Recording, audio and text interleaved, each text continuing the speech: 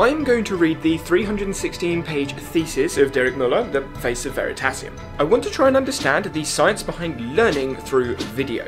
That sounds doable in a week, so I'm going to give myself 7 days to do this. Hopefully I can get on a call with Derek Muller at the end of this project to see if I've understood what's going on or if I've just completely wasted my time. It's day 1, and I have some good news and some bad news. The good news is there's really only 200 pages that I need to read, because there is the references, the ethical considerations, the appendix, and all the other thesis information that you need to include in an academic paper. The bad news is I see a lot of physics jargon in there, like quantum mechanics, and the last time I did formal education inside of physics was at secondary school when I was doing my GCSE exams, so I reckon those chapters are going to take me quite a while to read. The first hour of reading went pretty well. What multimedia is, so any presentation that combines words and pictures to form a message, in this case a learning message, the development of technology used in education from paper and pen to radio, TV, computers and now the internet. And then it discussed how we can use the technology inside of schools and education. But then again, that was the introduction, so it's meant to be easy. The second hour of reading was about methodology and previous literature. He used design-based research which encourages interviews, video and audio tapes, transfer tests and pre-post-test measures. So test people, teach people, test people again, and then ask people questions about the experience. Luckily, I am familiar with cognitive load theory, so much of that section was actually just repeated information, but if you're unfamiliar, intrinsic load is built up from prior knowledge and task demands. Extraneous load is environmental additions, typically from the teacher or instructor, which doesn't help learning, but is load nonetheless. And then there is germane load, which is the load that is useful for learning. All of this load building up in working memory, ideally trying not to overload yourself, as this is where the mental processing and supposedly all of the learning happens, according to the theory. So, I've not heard about the dual coding theory before, but it sounds very much like one of the principles from cognitive load theory, which is the multiple representation principle, which suggests consuming something in multiple ways is better than consuming it through one, so I'm listening to the article as well as reading the article at the same time. From what I can tell, the main difference is that the dual coding theory talks about two different channels, the verbal and non-verbal channels for information to be processed, but that's it. Then naturally they have combined cognitive load theory and dual coding theory to make a new theory, the cognitive load theory of multimedia learning, which to my understanding is just using video, narrative and pictures to reduce cognitive load, but then again I could just be completely wrong. I see quantum mechanics in the next title. Yes, teaching is after it, but quantum mechanics, those words scare me. I feel like this chapter is just going to be painful. As expected, the wave functions, probability, density, barrier, parameter, quantum mechanics stuff went way over my head. Just no idea, but the prior knowledge, memory and learning stuff did make sense. Unfortunately, most of it was combined in conversation, so I needed to have a basic grasp of the topics to understand how and why the studies they were doing made sense. So I have 3 choices. 1, I pretend I know what it's talking about and then move on. 2, I stay on this section and Google to find like half the words because I don't know what it's talking about. Or 3, take a break and do it tomorrow. You know, I think my cognitive load is close to overloading, so I'm going to save it for tomorrow, even though I'm like 15 pages short of my target. You know that life thing we're all involved in? It never really goes to plan, does it? After checking, arguing, organising, and then confirming an emergency hospital appointment, I've now been on the phone for most of the day. But now I need to do the course videos that I planned to do this morning, but I was on the phone this morning instead, so my day is just disappearing. You literally can't make this stuff up. Just finish the videos and the internet has gone down, so I can't listen to the paper because I use Microsoft Edge, which means I'm actually going to have to read through the paper, which is going to take so much longer. No dual coding advantage or reduced cognitive load for me, just normal manual reading. And let's just say that didn't last long. I do enjoy the research process, but sometimes it can be a little bit stressful. It only took 2 whole days to fall behind on my plan. I still have 80 pages to read and I have the hospital appointment this morning, which is not going to be short. You know what? Completely forget that. The hospital appointment was only 2 hours and it's an hour there, hour back, so only 4 hours of my day have been taken out. Yes, I have football training later, but I can now go upstairs and just do loads and loads of reading to finish this paper. The rest of the thesis went over the studies and findings. During the studies included in the thesis, they tested physics students from different years, meaning they had different levels of understanding. Fundamental students all the way to advanced students. The different prior knowledge the students had was used to predict how useful the multimedia lesson would be. Novice learners potentially preferring more instructional, direct lessons with reduced sound effects and dialogue, with advanced learners potentially wanting a bit of a narrative and more dialogue. Constructivism was the learning theory approach that they spoke about the most, which is essentially where learners construct or create their own ideas rather than being told by the teacher or instructor what the answer is. I've been reading for about 5 hours now and my brain is pretty fried, so I'm not going to go into the nuances of constructivism and social constructivism. I'm going to leave that one for tomorrow. Back on track. It's day 4, and the plan is to go through all of the notes and try and make somewhat sense of them and put them into different pages. For those of you unfamiliar with Obsidian, this is what it looks like. And all of the notes from the paper that I've exported into an Obsidian note will be put into probably a couple of different notes, but I'm not sure which ones yet, so let's cut to where I've done that. This is one of my favourite parts of the process as I start making connections between sections of the paper, start thinking of links with other notes I already have, and start converging ideas into an outline for a page of my own, so when I read it, I don't have to think too hard as it is written in my own words. Themes like memory, learning, knowledge, conceptual change, and misconceptions came up alongside the obvious video theme. So I thought constructivism was going to be a big theme going throughout the learning category outline section, but it's not. There's so much more to it than that. And you'll see that inside of my notes I've actually linked the source paper to so many other notes alongside the multimedia education note that there's more to this than just multimedia. At this point, I have way more questions than answers. How can cognitive load theory be used with multimedia education? How can dual coding theory be used in multimedia education? With all these learning theories, how do they apply to elements of multimedia education? The study of neuroscience is also related to multimedia education and how we perceive videos, so how can we use that to make videos more effective? And because a lot of the notes I've read so far aren't bringing anything new to the research field, it's just using old theories or old ideas or previous ideas and putting it into a multimedia environment. I'm looking forward to seeing how using dialogue in multimedia could help, using sound in multimedia could help or hinder, the amount of prior knowledge that should be assumed or included inside of media, whether it's at the start, end, middle of videos, the length of the video, so should it be short, should it be long, should it be short for some people but longer for other people? And all of these questions just continue. There is like no end to these questions, and I don't think there's going to be an answer, but there's certainly going to be guidelines. But the big question, what makes multimedia video effective for learning? Fingers crossed, today we get some of the answers to the questions I had yesterday, but most of today is going to be just me sat in my notes, and I don't think it's going to be very fun for you to just watch, so I will cut if there's anything exciting. If not, then we'll probably go to tomorrow. Yesterday was my main research day, so I spent 15 plus hours just inside of my notes going through different things, so I couldn't actually record anything yesterday, so I'm doing it today. So technically this is day 7, but 6 reflections.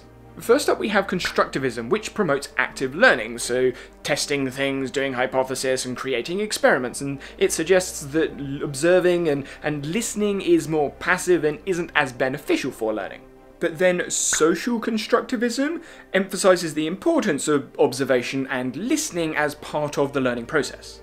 This epistemological approach, theory of knowledge, suggests the idea that prior knowledge helps us construct or create new knowledge. So I knew what cognitive load theory was before reading this paper. I didn't know what dual coding theory was, so I constructed from my knowledge of cognitive load theory new knowledge in the linking between the multiple representation principle and dual coding theory. That's the idea. However, constructivism often doesn't account for working load memory limits, the capacity that we have, so instruction may actually be better than making us come up with our own ideas. But this is where vicarious learning gets involved, which is using the experience of others to help our own learning. So we could watch a conversation between a student and an instructor about an experiment, or we could read instructions about the experiment, and we could get to the same conclusion and learn the same amount of things. But the difference is that as we're watching someone else learn, it can trigger other things such as motivation, self-efficacy, confidence, and other elements that you can't really measure inside of learning. So the social constructivism of the vicarious learning experience can help with new knowledge, i.e. learning, but also continued learning because of the motivational factors that could be included. Being interested in the topic is obviously important, so you don't fall asleep in the lesson and actually pay attention to what you're supposed to be learning. And that could include using seductive details, in other words, information that doesn't necessarily help learning, but helps interest. But then again, it runs the risk of it being extraneous load, so it's not helping the learning and actually hindering the learning, but then again, that's a balance for every instructor to decide. The cognitive theory of multimedia learning suggests 4 main steps learners go through. Pick relevant words and pictures from the multimedia, organize those words and pictures into mental models, form relations between the words and pictures with mental models, and then integrate the information into mental models. Mental models being the way that we think about the concept. Now moving away from the philosophy and the theory behind the studies and going into the applications and the results that Derek found when it comes to video design. Dialogue was the main factor that was tested using misconceptions or instruction with different protocols, and then also looking for feedback on sound, video design, and all the other elements that you would normally see inside of a video.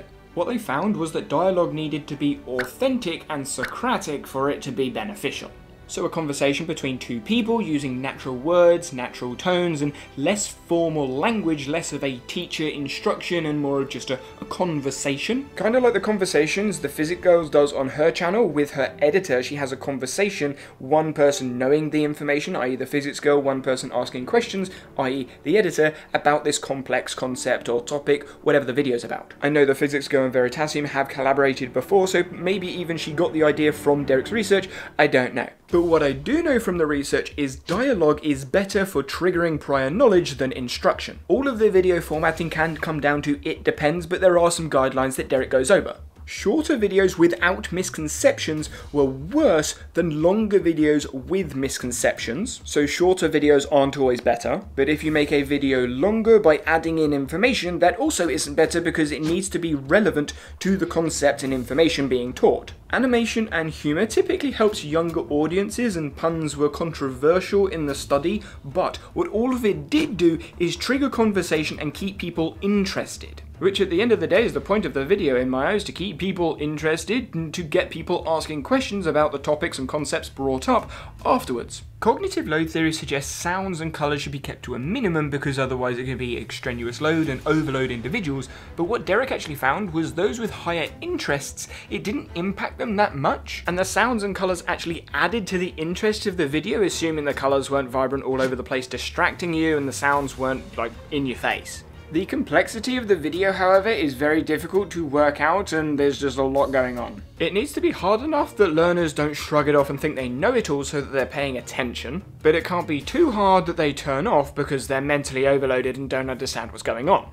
And the paper hasn't really answered this question, whether you have multiple videos for different level learners or whether you have one long video and it increases in difficulty, or how you structure the expectations and assumptions of knowledge for individuals when you have a lesson. Because if you have a video for the second year students, how can you assume all those second year students have the same prior knowledge? I don't think you can. I don't know.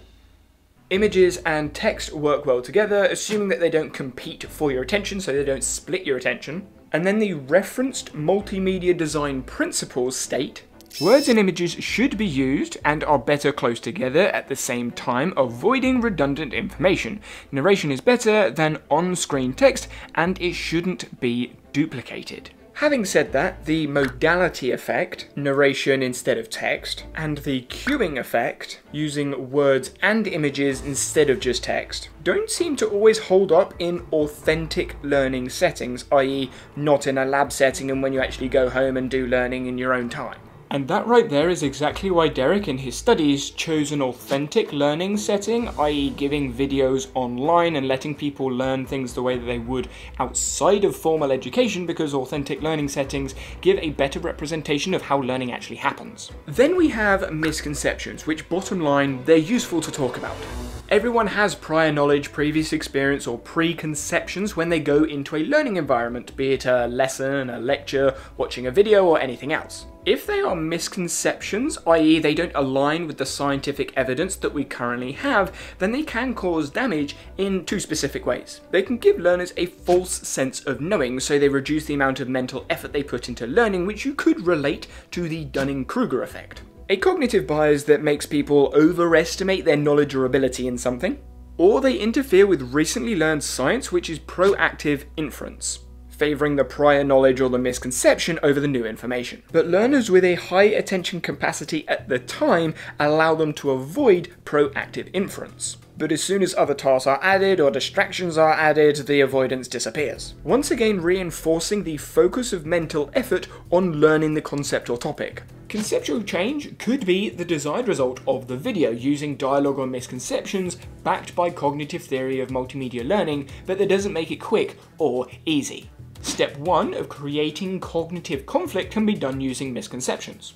Step 2 of having new conceptions available is down to the video or the lesson that is after the video. Step 3 of the new conceptions being plausible is an ongoing battle between facts and emotions, because we are biased towards previous ideas, previous beliefs, and changing someone's worldview is not easy. And the fourth step is making sure the new conceptions solve the new problem, but also give answers to old phenomena that couldn't be answered.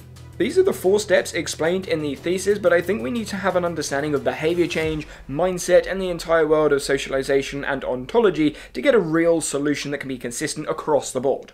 But I think I'm going to stick to multimedia education for this video.